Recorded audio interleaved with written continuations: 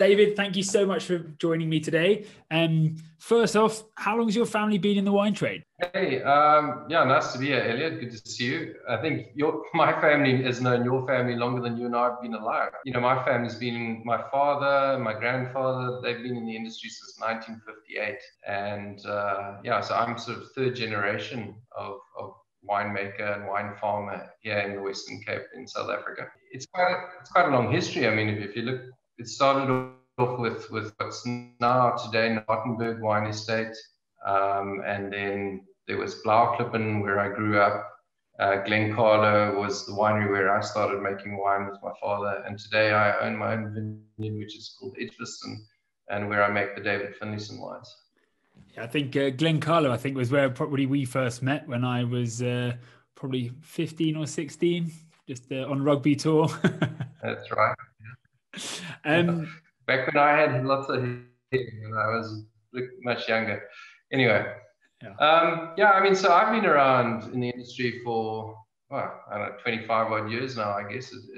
It'll be 25, 26 years since I've formally been a qualified winemaker. But I started helping my dad when I was still at school.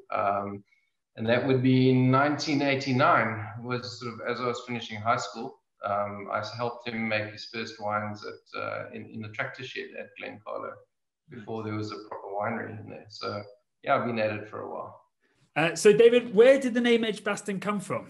Well, Edgebaston is the actual vineyard that we live on and where we grow about half of our grapes that we turn into our wines. But you know, the business has grown from 6,000 cases production to 30,000 cases production over the past 15 years. And because of that, we had to start sourcing from other long-term growers that we deal with. And because I decided, you know, we're not an estate, and Edgebaston is very much sort of the estate name that we used to have on the wines. And we've now changed the name to David Finlayson Wines, which reflects more of my winemaking across 4 different properties from False Bay Coast all the way through to on the border with Paarl. So, you know, we're going to be calling the wines, we have started, and we are calling them from now on David Finlayson Wines as opposed to just Edgebaston Vineyard. Yeah. Nice, gives you a lot more scope of different parcels to work with, different climates, different soils. That's what sort of grape varieties are you sourcing from Edgebaston, and then the ones from the other 3 locations? Yeah, so on the coastal locations, we're getting more things like Cabernet Franc and Sauvignon Blanc, which you know, prefer really cool, sort of those cool evening breezes, being very close to the ocean. They're about 3-4 miles from the sea. And then we focus on the Cabernet Sauvignon section right here, you know, on Edgebaston. Chardonnay, we're getting some from Stellenbosch Mountain, and then we're also getting some Chardonnay right on the border with Stellenbosch and Paarl, and Chardonnay, as you know, enjoys a bit of heat. It can handle a bit of warmth. So that is just giving us more scope by having more sites from which to sort of bring, you know, fruit into the winery here.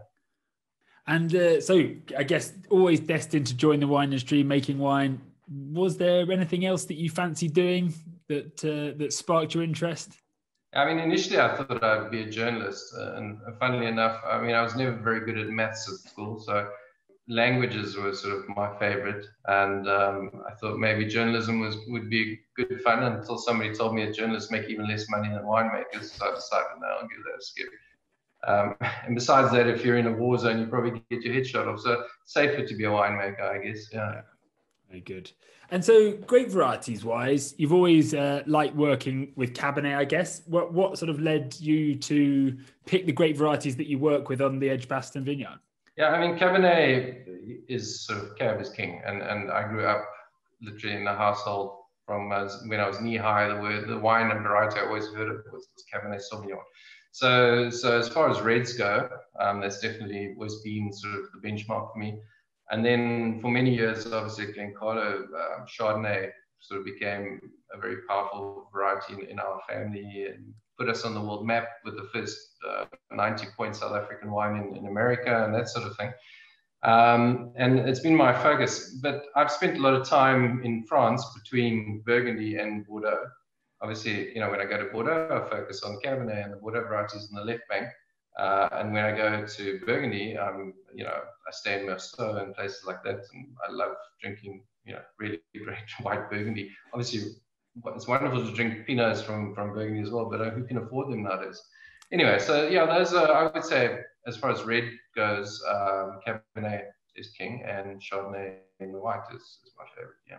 So talking of abroad, making wine abroad, where did you do any vintages elsewhere before you finally settled down to do your own thing in South Africa? Yeah. Obviously, I mean, I was very lucky so I qualified as a winemaker formally at Elsinore College in 1993. And as you know, South Africa had its first free elections and sort of the beginning of democracy in 1994. And that opened a lot of doorways. Suddenly South Africans were allowed to travel and go and work around the world. And so I got into the Barossa Valley at Peter Lehman Wines, where my father and Peter Lehman were friends. So I was able to go there. And I think I was the first South African to work in the Barossa Valley. And so that was 1994. Had a great vintage there. Learned a heck of a lot under the Aussies, especially how to drink. But yeah, besides that, also a bit about winemaking.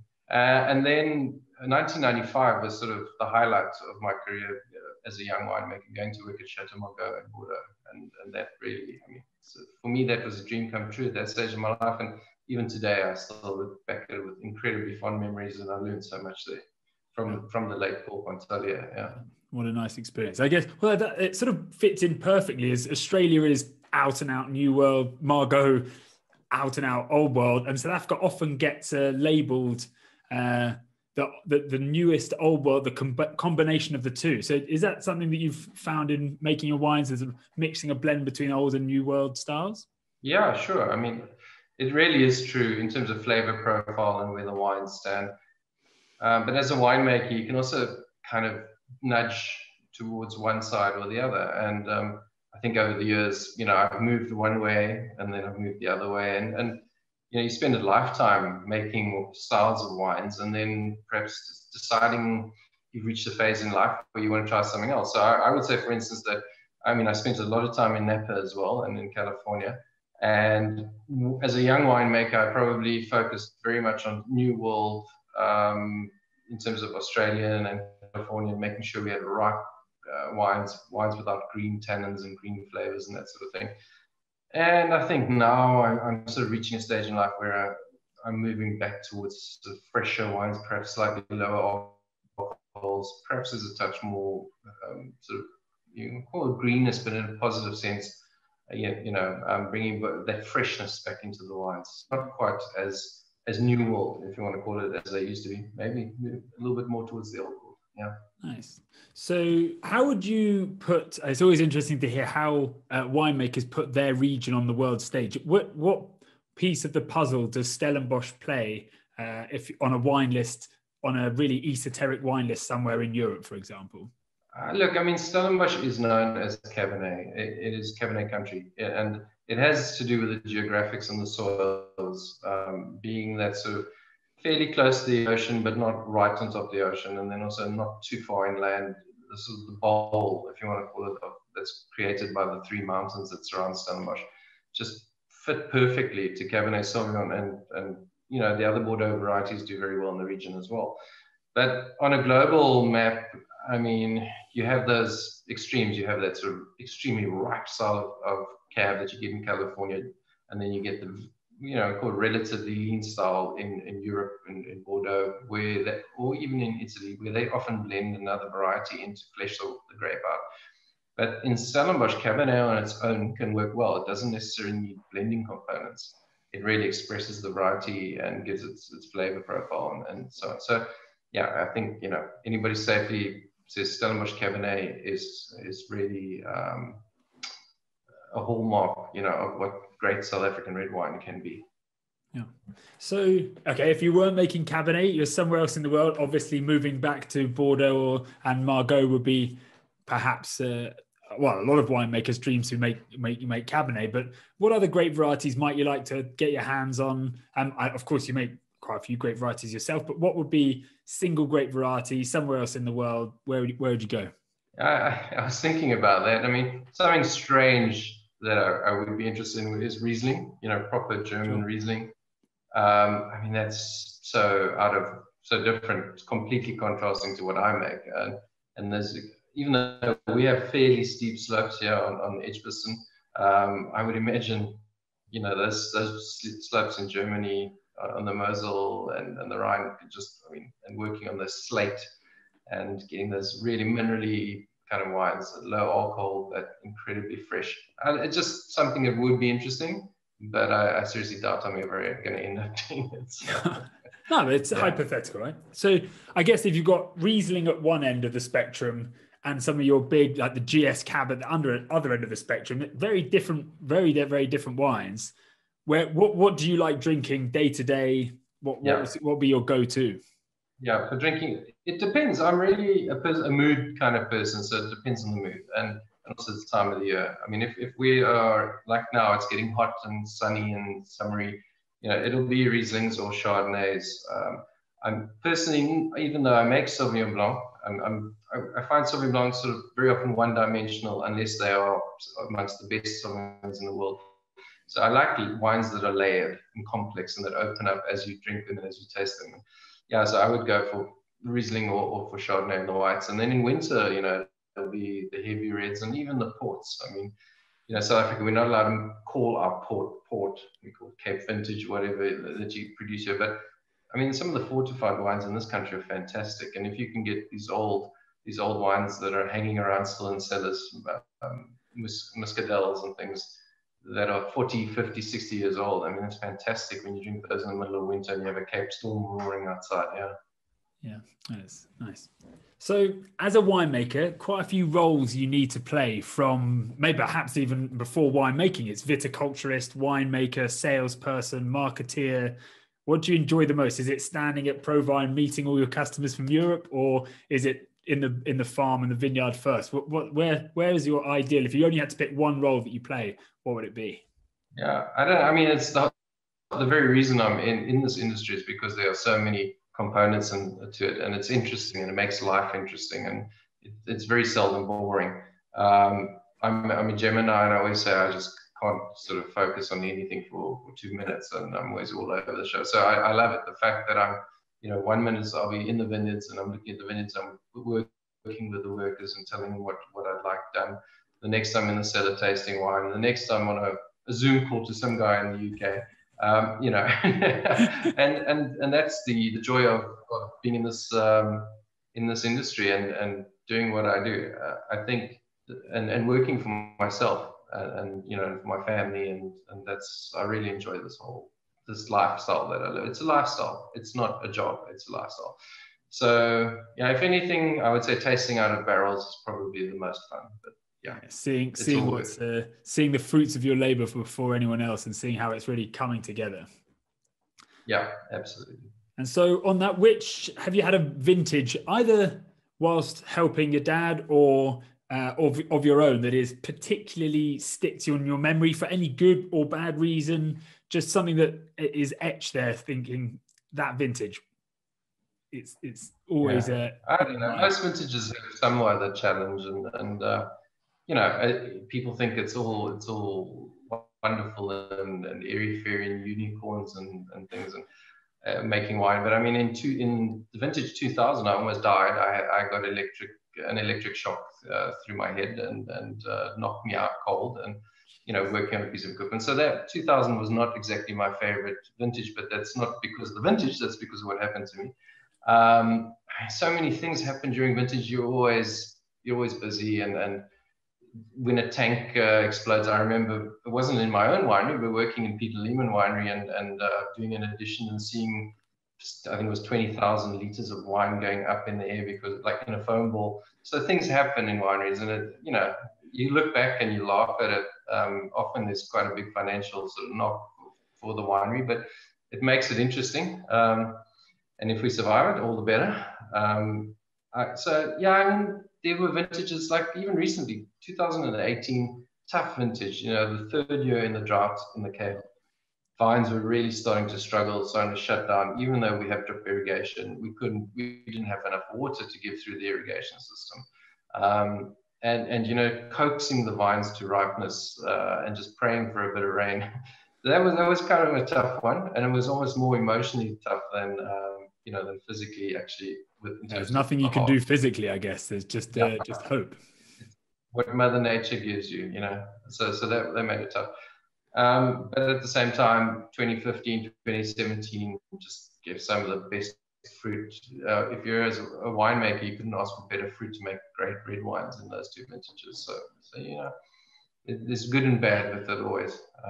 We focus on the good. Very good. So or what part, seeing that the industry is a lifestyle, very much a holistic thing, where do you draw most of your inspiration from? Or who or what do you look to think, yes, this is what I'm thriving for? Yeah, I would say as a young winemaker, I kind of looked up to my father, of course, and other role models. You know, when my father was twice winemaker of the year in South Africa and that sort of thing. So it's all great. And Paul Pantalier and Peter Lehman, those are all fantastic people. Few big names there of people to work with. So you know, so there are many people like that I met over the years that have been inspiration. But as life changes, you know, I have a family. My wife and my daughter and my son have all started. My kids are sort of almost totally grown up now, and suddenly they start coming in and they start bringing in their thoughts into the business, and they're very conscious about environmental issues, about health issues. So we've gone vegan because my daughter went vegan. We've gone organic because my wife is totally into organic farming and grows her own vegetables and that sort of thing. And we're starting this year. We're going to start our conversion to being certified as organic, even though we've farmed organically on many sites for many years. So that's the kind of thing, you know, I would say at the moment it's kind of very much a family oriented and drawing inspiration from each other. 4 brains are better than 1, you know.